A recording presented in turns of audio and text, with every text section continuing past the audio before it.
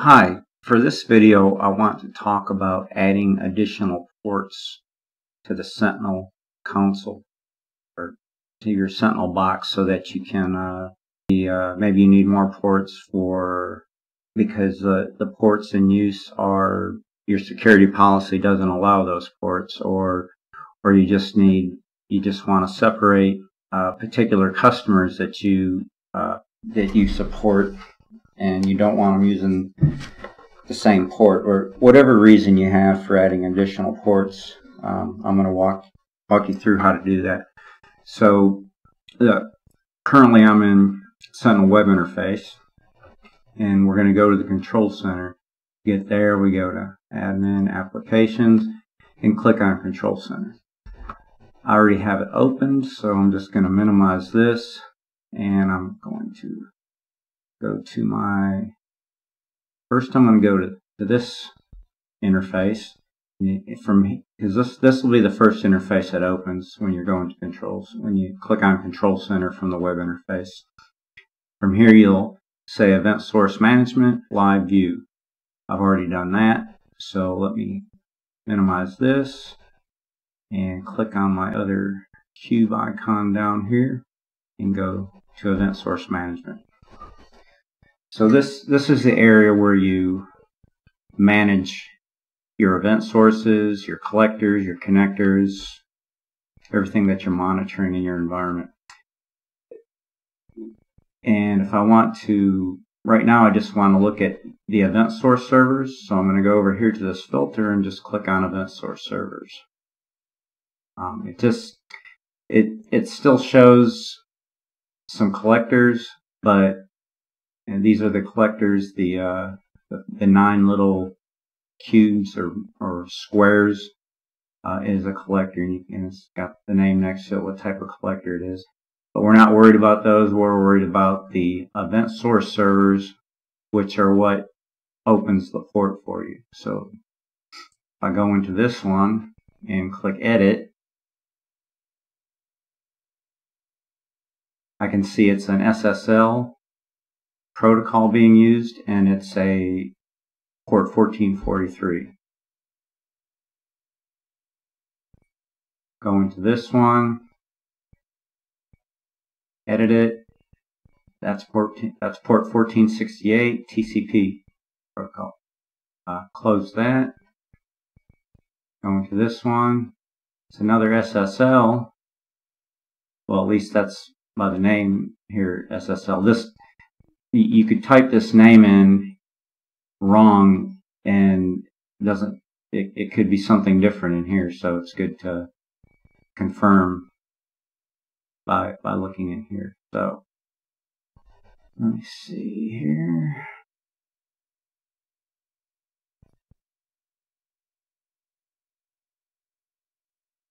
Get to the spot I need to be in just a second. Okay, so SSL port 1590, and if you recall, this SSL was port 1443. So we can never have the only way we could have the same port number is if the protocols were different. So I'm going to go ahead and open up a PuTTY session.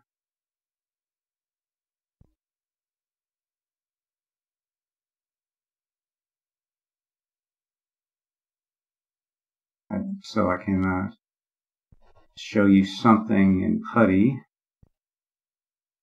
Okay.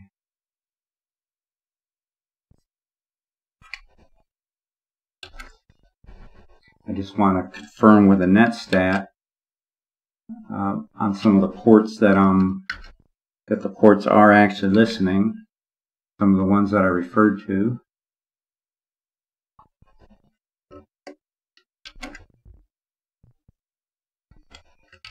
Okay, we're going to go make sure we're on the same IP address.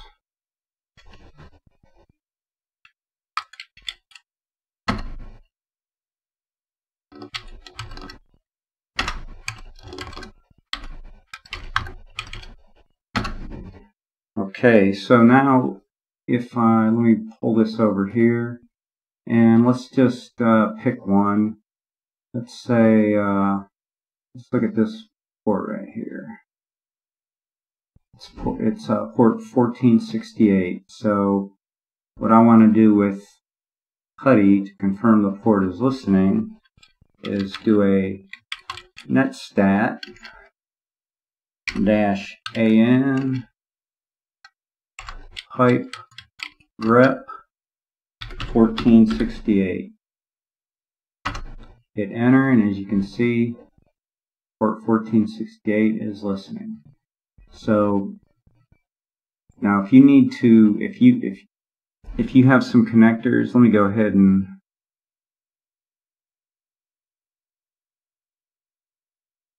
change the filtering on this. Let's see, go back down to event sources so it shows everything, and expand some of these collectors. So under each collector is a connector. The collector is, as I stated earlier, the icon with the 9 little squares, and the collector is what does all the parsing of the data. So it's what normalizes your data as it comes into Sentinel.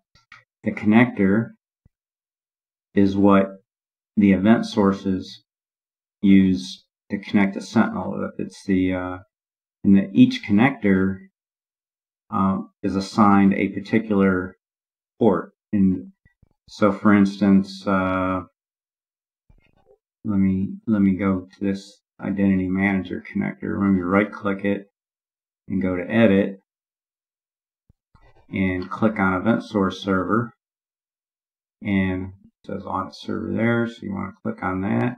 You'll notice. Let me just go back one. You'll notice the icon. That's the Event Source Server. It's the icon with 4 little arrows pointing to a circle, as in here where we were, the ones we were looking at previously. So if you edit that, you get the same view of when we were going straight into the Event Source Server. And because that's the one that shows up when we edit the connector, that's what the connector is assigned to. Another way you can tell which Event Source Server / port that connector is assigned to, you can go into graphical mode, and you can see audit connector. You see the faint line going up to this audit connector. So if you don't have a lot of event sources and connectors, collectors, and all, it's fairly easy to see in here. But I prefer table mode. Things are just kind of easier to read that way. So getting back to the original reason for the video, I want to add a new event source server, which means a new port is going to open. So you're going to go to your icon, and right here I just have one Sentinel server icon. If I had additional collector managers, there'd be some more icons like this further down.